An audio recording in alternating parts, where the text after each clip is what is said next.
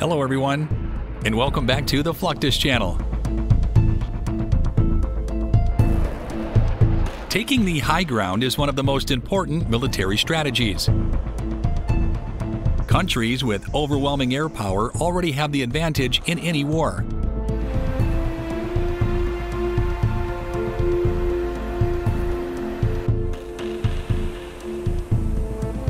Gunships like the AC-130 Spectre and its newer variants give the U.S. Air Force firepower that can loiter in an area for hours and engage enemy targets within minutes.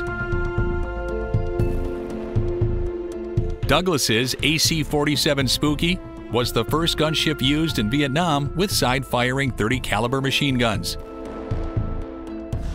It was based on the DC-47, but did not fulfill all the requirements that the Air Force needed.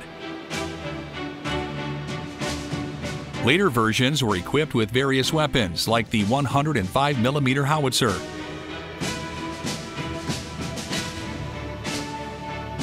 M61 Vulcans, GAU-12 equalizers, and 40mm Bofors. The latest versions have GAU-23 30mm chain guns.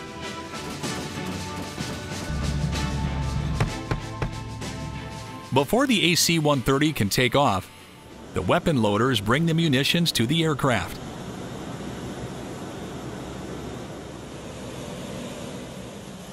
Ammunition such as 105mm rounds must be loaded manually into racks against the craft bulkhead. Various other storage units are available to load the rest of the ammunition for the other weapons.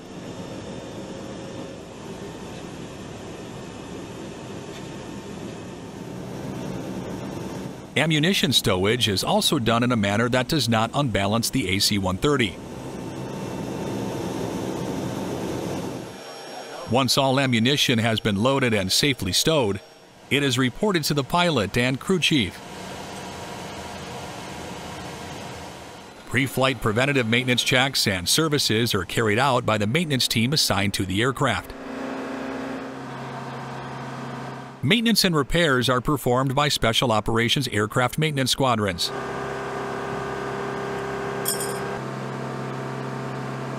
Before takeoff, the crew also runs pre-flight maintenance checks and diagnostics. This is done by the flight crew and the mission crew. Strict checklists are followed to ensure the aircraft is operable before taking off. On the flight deck, the pilots go through their own checklist. This entails checking all aircraft systems, including avionics, flight controls, and navigation systems. They inspect the hydraulic and fuel systems to ensure no leaks and that fuel levels are acceptable. Communication systems are verified to ensure clear contact with the ground crew and other aircraft. Step out, go out, IFF, checked, instruments. Other systems, including the electrical and oxygen systems, are verified. And then we get to the engines.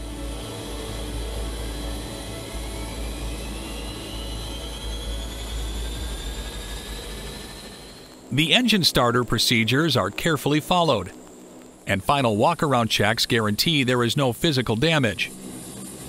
During this process, the crew chief supports the pilots outside and inside the aircraft.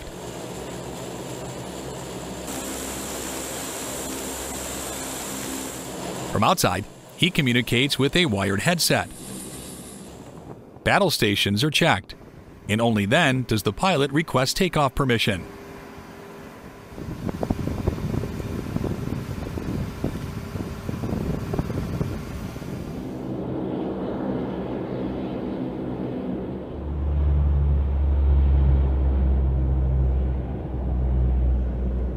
Shortly after takeoff, the pilots run the post-takeoff checklist, ensuring all systems function nominally.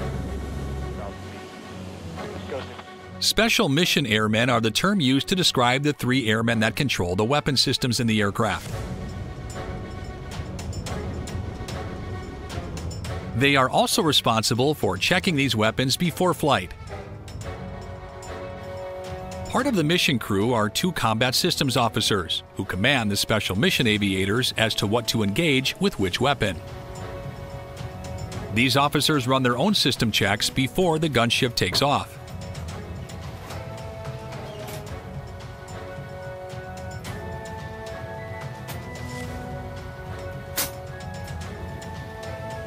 Weapon systems aboard the AC-130 versions have changed a lot over the years. M61 Vulcan 20mm and GAU-12 equalizer Gatling guns were employed by the AC-130A Spectre, while the AC-130U was armed with the GAU-12. These fire thousands of rounds per minute.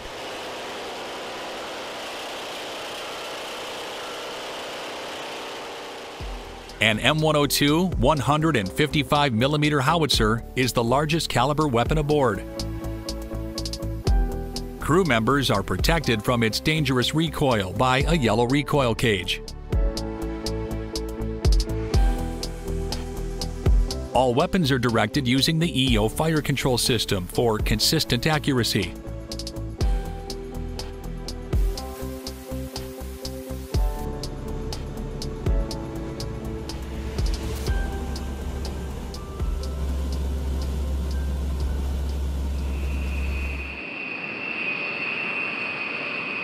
Another dominant U.S. Air Force aircraft is the B-1B Lancer strategic bomber.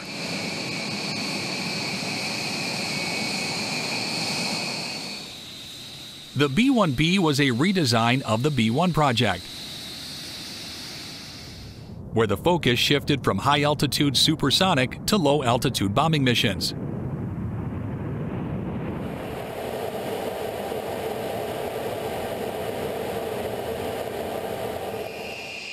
First introduced in 1980, the Lancer has seen numerous upgrades.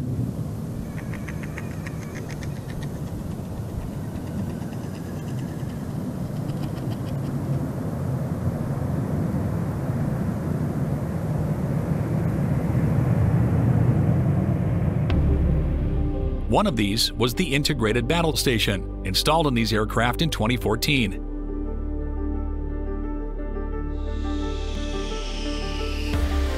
Further upgrades have followed, and these aircraft undergo regular depot-level maintenance or more comprehensive first-line maintenance.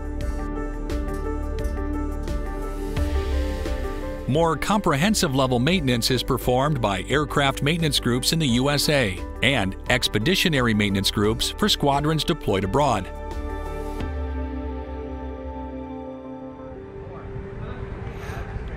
When it comes to ordnance, the Lancer can carry a variety.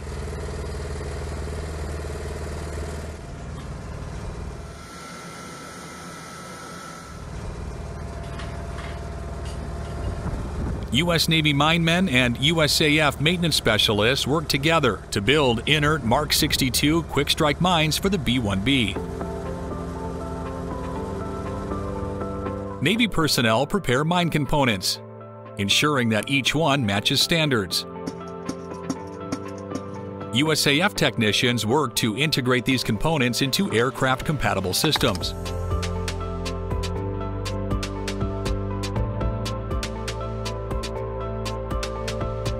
They work together to assemble the mine's casing, explosive sections, and guiding package.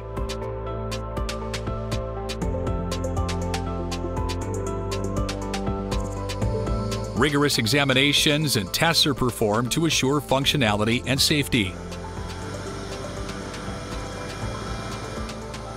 This collaborative effort combines the Navy's mine warfare knowledge with the USAF's expertise in aircraft weapons to ensure that the mines are properly built and mission-ready for deployment by the B-1B.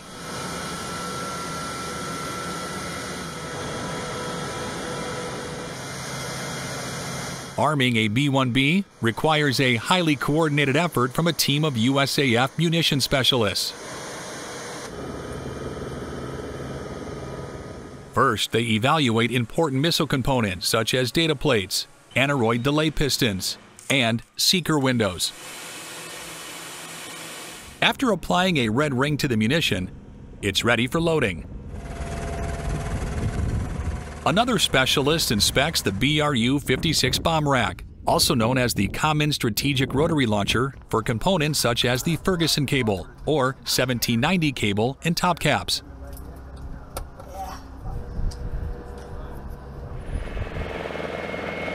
To properly position the missile, a jammer driver runs the MHU-83.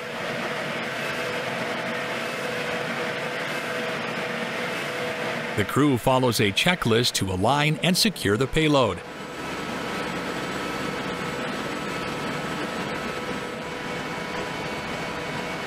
Finally, they close the bomb bay doors or load the next munition.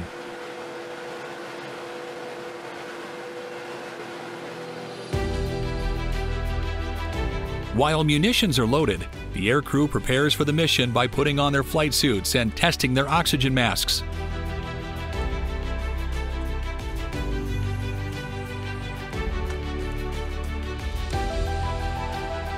The four-person crew enters the B-1B from a hatch behind the front landing gear.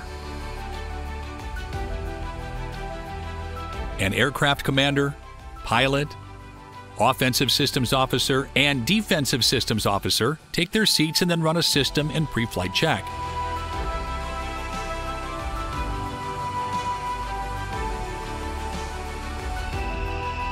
After startup, permission is obtained to taxi to the appropriate runway, where the pilot lines up for final takeoff authority. Once authority is granted, he applies full power with wings swept forward and takes off.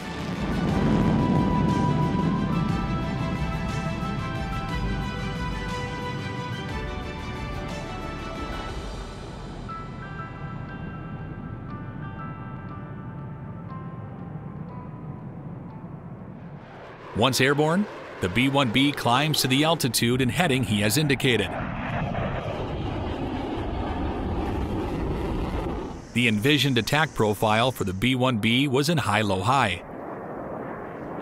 That means it flies at higher altitudes to a point where it changes to a low level, attacks the target, fires off flares to confuse infrared homing missiles, and then gains altitude after leaving the target area.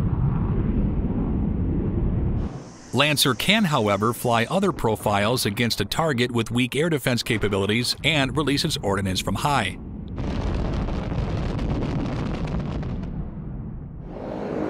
Before aircraft like the B-1B are used, the MQ-9 Reaper unmanned aerial vehicle would first be considered. Also called remotely piloted aircraft, the MQ-9 is still controlled by a pilot.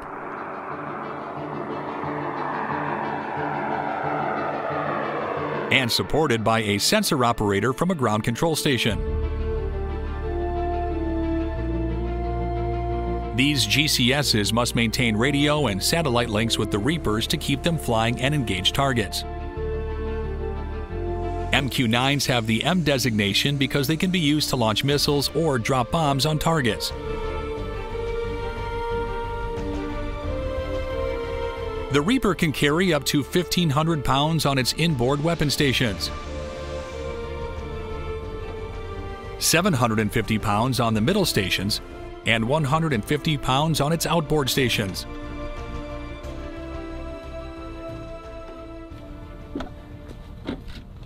Combinations of up to 8 Hellfire missiles, GBU-12 paveway laser-guided bombs, and GBU-38 joint direct attack munitions can be carried to the target.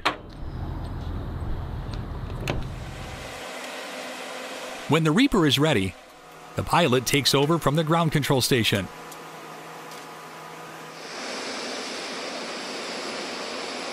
For takeoff and landings, the pilot uses normal UHF radio signals.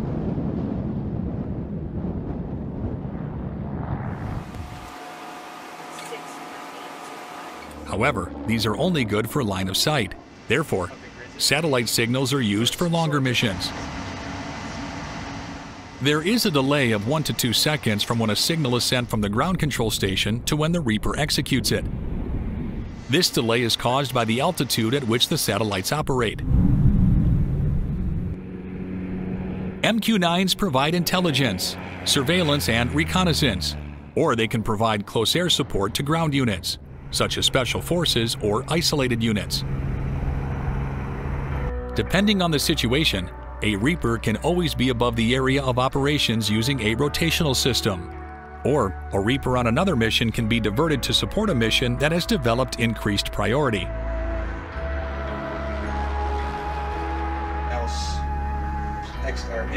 Training and operating the MQ-9 is comprehensive for future pilots and sensor operators. For that reason, many simulations are flown before they ever operate a Reaper. Airmen in several disciplines, such as intelligence analysts, air traffic controllers, and maintenance specialists, contribute to the RPA mission. Because of the support these simulated missions receive, they are highly realistic and provide training to all who contribute to the training missions. In support of U.S. military service members, the U.S. Air Force has many resources to protect them.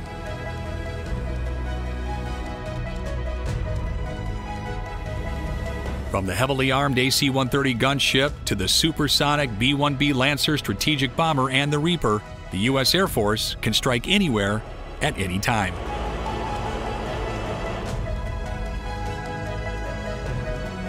That's the end of this video. I hope you enjoyed it. Make sure to subscribe to this channel so you don't miss any of our new content. See you next time.